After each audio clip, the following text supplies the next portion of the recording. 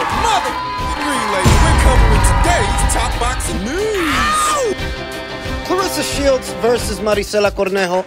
Let's talk about the fight. Marisela Cornejo, a late replacement for Haney Gabriels, who tested positive for a banned substance and as a result was unable to compete. The fight itself, the fight played out exactly as I expected. Claressa Shields is many levels above Marisela Cornejo. Even if she's not a knockout merchant, she still had Marisela beat in every other department. Speed, accuracy, sharpness. Marisela never had a chance, and I never gave her one. Ahead of the match, the most I could say in reference to Marisela is she's a durable fighter. She fought Franchon Cruz 2 times and went the distance with Franchon 2 times. Franchon is a heavy-handed puncher, a right-hand happy puncher. So was Claressa Shields last night in Detroit, landing big right hands, big bombs on Marisela Cornejo, snapping her head back, having it all her way. Marisela was able to go the distance. I think that's a combination of Shields not really being the biggest puncher and Marisela Cornejo being a durable fighter. Because she is durable. Hanging tough. I'm sure that Claressa would have liked to deliver the hometown fans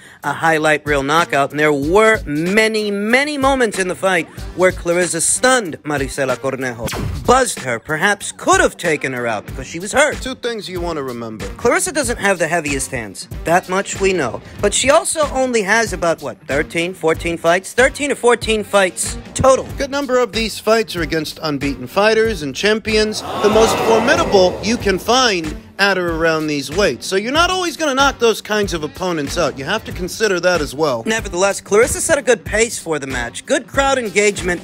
Decent-looking turnout. That even though Claressa didn't deliver a knockout, it was still very much a fast-paced fight, an entertaining fight, albeit very lopsided. Marisela Cornejo didn't win so much as a round. Not a single round in this contest. I didn't expect her to. I would have liked to have seen Claressa Shields do a little bit more punch-picking. She's so fast, lands so hard, and has so much success already, it's hard to nitpick what she goes out there and does. But because she does want to be more of a knockout merchant, more of a knockout artist, some areas she might want to work on is opening up her opponent by going to the body, making a conscious effort to consistently go there to get the opponent to drop their hands so you can land hard upstairs when the opponent doesn't expect it. She was right-hand happy in this fight. Landed a good number of those right hands. She did. They were looping rights as opposed to straight rights down the pipe. There's a little bit more mustard on that hot dog when it's a straight right down the pipe as opposed to a looping right, a clubbing right that might land around the top of the head, the side, the cheek, around the side. Perhaps it sails around the back of the head, unintentionally. Straight right down the pipe. We saw Claressa make an adjustment towards the tail end of the match, landing a hard straight right hand right down the pipe, and you could see that it hurt Marisela Cornejo. You could see that a few more shots like that, Claressa might get her out of there. Just something that she might want to work on. In tandem with opening up the opponent, conditioning the opponent to leave themselves open for other punches, targeting the body to get them to drop those hands so she can go for the head. Land hard upstairs. An entertaining fight, but no surprises. I expected that Claressa would dominate Marisela Cornejo. I expected it would go the distance, and that's exactly what happened. Some interesting comments from Claressa's longtime manager, Mark Taffet, after the fight. Mark Taffet claimed more tickets were sold for Shields' fight against Cornejo than were sold for Savannah Marshall. Yeah, right. And the gate was 2.5 times higher. The announced attendance was 11,784. Shields versus Marshall was promoted as a sellout of 17,000. I don't believe for a second this fight sold more than the Marshall fight. I don't, because I took a trip to Ticketmaster to see how the tickets were moving. Just days out from the fight. Not weeks out from the fight. Days out from the fight. Images pouring in last night from those in attendance, those who were there. You could see in plain sight there was a lot of available seating. I'm not trying to poo-poo all over the show, but I'm not going to play dumb either. Do I actually believe that this fight drew more in Detroit than that one did in the United Kingdom? No. Not for a second. Look how much available seating was there. It's in plain sight. I saw how the tickets were moving just days out from the fight. I saw what the crowd looked like the night of the fight. Needless to say, Mark Taffet may be exaggerating. Why? Not sure why. Perhaps asserting Shields' independence, maybe, that they don't need Savannah Marshall and they don't need boxers' money, that she's a draw unto herself. That's one way to look at it. Another way to look at it is maybe this is for negotiating power ahead of what could be a second fight. That if Savannah Marshall beats French on Cruz, they're going to want more money. So he's going to talk up this fight, make Clarissa out to be a bigger draw in the U.S. Make this event out to be a bigger success. And it really is. I remember the crowd they drew with Shields versus Marshall, and this crowd seems smaller than that one was. Because this fight wasn't anywhere near as highly anticipated as that one was. And let's be honest, the American fight fans... The American market is not as fertile as the UK market in most instances, at least right now. Clarissa put on a good show, fought at a good pace, entertained the crowd, no doubt about it, and got good engagement for it. But don't pee on my leg and tell me it's raining. Pricing and how many tickets got sold versus how many tickets got comped, the number of empty seats in the arena. I mean, let's be serious here. Do I believe Mark Taffet? Absolutely not. Well, congratulations to Clarissa Shields for successfully defending the undisputed crown in the women's middleweight division, and hopefully they can find her someone more capable, someone more interesting to fight the next time out. And super lightweight news, former unified lightweight champion Teofimo Lopez says, personal issues are far more difficult than boxing. My ex-wife filed for divorce. Gonna take half my money. It's unfortunate. But this happens to many male athletes as they attempt to excel in their profession. They get hitched to some broad with a pretty face, end up getting divorced, losing half their money. How many times have you heard that story? Yeah. There have been a lot of personal issues. Yeah. That plays a big role as you come up in the ranks and you're a top fighter. A lot of things that people don't really know. Like right now, just a little insight, my ex-wife, she filed for divorce. She's gonna take half my money. And everything else with it, though, you know, it's a part of it. It is what it is. It comes with the territory. You live and you learn. As long as I'm living, I'm learning. I don't think anybody as young as a Teofimo Lopez was when he got married to that woman. I don't think anybody that age should make a lifelong commitment like that or attempt to. Just one man's opinion. The idea that anyone would tie the knot before the age of 30. You know, at 30, you're more maturated, established, and settled in to your profession, whatever it is. Hopefully you are. And after some years as a teen and a tween on the dating scene, you have a better idea of what you'd like in a life partner. When Teofimo Lopez got hitched to this woman, he was very young. More maturing to do. You know, I haven't seen my son, Lopez said. It's tough sometimes for her to kind of diss me in front of the whole world by not passing me my kid, or our kid, I should say. It's stuff like that that really takes a toll on me. I'm doing everything for my son. I'm doing this for the new generation of boxing. So when those things that come into play at the time, of course, I'm going to be very disappointed. But I'm learning throughout the works of everything, such as life. It comes with the territory. This is my third fight at 140. I'm facing the kingpin of the division, Josh Taylor. Lopez continued. That's the thing. We aim for the impossible. Once we start doing it, everybody is just going to jump right into it again. Should Teofimo win, If he does, he may have a credible enough argument to re-enter the Ring IQ pound-for-pound list. He is one of several fighters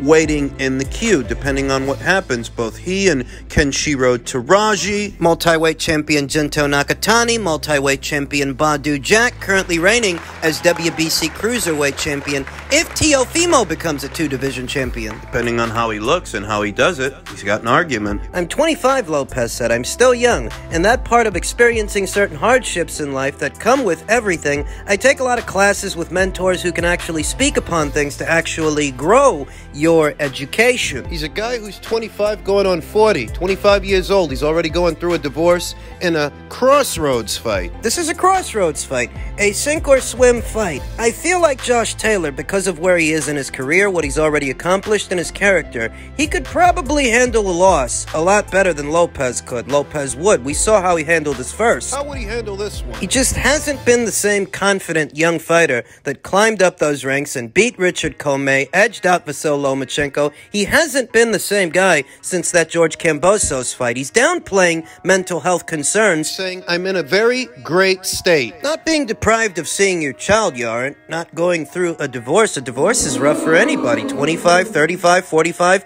It's very stressful. But he's putting on a brave face, saying that he's in a great mental state, saying, I'm at peace, man. I don't have a parasite sucking me dry going home. I think that's what it was, man. People was on the run for their money now. For 5 years I was dealing with that. I had to learn along the way. God made me go through life, made me go through a cycle of it. Still have my soul, still have my mind, still have my body here with me. Yeah, man, I'm in a great state. Very great state, man. People will call you crazy, say you can't be too outspoken about certain things. Lopez continued, the most intelligent ones are crazy, man. Sorry to say, the ones very woke in that area are all really crazy, yes. When I see death, I chase it. Does it sound like he's in a great mental state to you? It's hard for me to look at Lopez's upcoming fight as any other fight, any other boxing match for the former unified champion. Every time he sets foot in the ring, people are watching, waiting to see him unravel, because it looks like he's unraveling. He's unhinged. Even though Josh Taylor's the defending champion, it feels like the challenger has more to lose than the champion. Josh Taylor is a naturally bigger fighter, a naturally bigger man with just as good, if not a better, body of work, a better resume than Teofimo Lopez. He, unlike Teofimo, is a bona fide undisputed champion. He collected all the belts, no franchise titles. The controversy in association with the Jack Catterall fight, that result, it has all but died down. People don't get as fired up about it anymore, but Teofimo... It's controversy after controversy. What he said about Top Rank and what fighters they're prioritizing. The more recent claim that he would like to kill Josh Taylor. There's always been something dysfunctional about Teofimo Lopez and his mind. I mean, it's not like any of us have it all together and have it all figured out, but he doesn't seem centered. As centered as some others. I don't think psychologically he can handle another defeat as well as some other fighters could or would. No matter what he tells the media, what he tells an interviewer, there's an instability and an uncertainty associated with Teofimo, the way you get the sense Josh can afford to lose. If he did, it wouldn't be the end of the world. He wouldn't go through a nervous breakdown over it, but Teofimo... I fear for this fighter. What happens if he loses? Can he recover mentally from it? Because by all rights, he hasn't recovered from the first loss. It doesn't look like it. I don't know, man.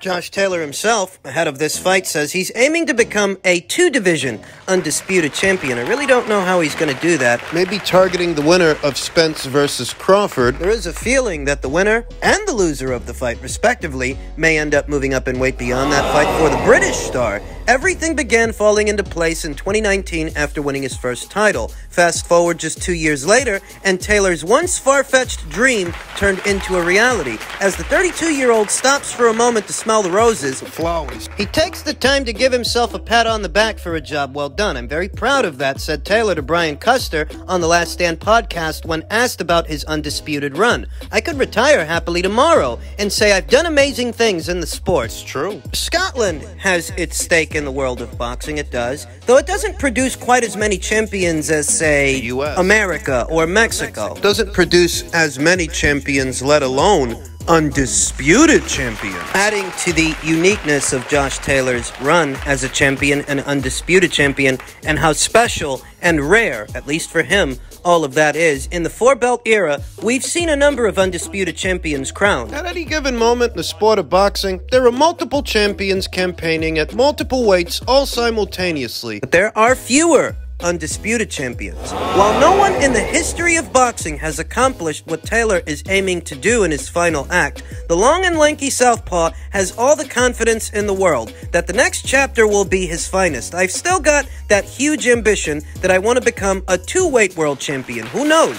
Down the line, become a two-weight undisputed world champion, something that no one has ever done. These are the kinds of ambitions that I've got. It actually has been done. Evander Holyfield did it. He was undisputed at cruiserweight and undisputed again at heavyweight. Now, if you're thinking to yourself, maybe they mean in the four-belt era, well, Clarissa Shields did it. She did it at 3 weights. Terrence Crawford might end up doing it this summer. If he beats Errol Spence Jr., he's already been an undisputed champion at 140. If he does it at 147, that makes 2. So, you know, it has been done, and it may be done in the very near future. Josh Taylor has also left the door open to give Devin Haney a shot at his super lightweight throne, provided he can keep it, provided he can beat Teofimo Lopez and hang on to it. He's open to facing Devin, who may be moving up soon. Taylor sat on the edge of his seat, fully captivated by what was taking place in the Haney versus Lomachenko fight. Following 12 hard-fought rounds in the bank, it was Haney who was viewed as the better man according to the 3 judges sitting ringside. But while the current lightweight undisputed champion believes the scorecards were justified, Taylor isn't so sure. Of course he isn't. Most people thought Lomachenko won. It was a fantastic fight, said Taylor to FightHype.com. I thought it was a fight that could have gone either way, but I do think Loma probably could have edged it. But I could also see an argument for Haney as well. It could have gone either way. That was a fucking robbery. Just my 2 cents, but it's besides the point. You saw what Devin Haney had to endure opposite the ring, a guy who used to campaign as a featherweight, who eventually moved up to lightweight. You saw how he looked. If Josh Taylor can go back to looking the way that he used to look before that Jack Catterall fight, if he can beat Teofimo Lopez, what kind of odds do you give Devin Haney in that fight against the naturally bigger, experienced southpaw? A champion. Devin would be the challenger in that matchup that would undoubtedly be promoted by Top Rank if Devin Haney decides to stick around. Taylor finds a possible showdown between them as an enticing one. First things first, of course, Taylor will have to take care of business against Teofimo Lopez June 10th. Success assumed, Taylor acknowledges that not only will he then turn his attention towards Haney, but more importantly, any of the super lightweight division's mainstays could become a target of his. Absolutely, continued Taylor, when asked if he would face Haney. I'm open to fighting anybody. Taylor versus Haney is a fight that's hard to get a read on because we haven't seen Josh Taylor in action in over a year, and the last time we saw him, he didn't look good at all. Neither did the guy that he's about to fight, and neither did Devin Haney in his last fight a little over a week ago. A lot of people feel that Vasyl Lomachenko beat him, a pint-sized southpaw that used to campaign as a featherweight. He doesn't have the physical dimensions or the punching power of a Josh Taylor. Devin went into that fight with Loma with height advantages and reach advantages. He wouldn't be the bigger man opposite the ring, Josh Taylor. But it's a fight that's hard to get a read on because when we think of Josh Taylor, we're thinking of the very best Josh Taylor, perhaps the one we saw in the Baranchyk fight or the Prograis fight. Fights that took place well over a year ago, 2-3 years ago. It's not really a good omen that we have to go back 2 and 3 years to muster up a good showing for Josh Taylor, who still is a defending champion. But it's not like Devin looked dominant in his last fight either, making this a hard fight to get a read on. We're getting ahead of ourselves. He's got to make it past Teofimo first. I haven't seen Devin say he wants to fight Josh Taylor. Josh Taylor himself is busy at the moment.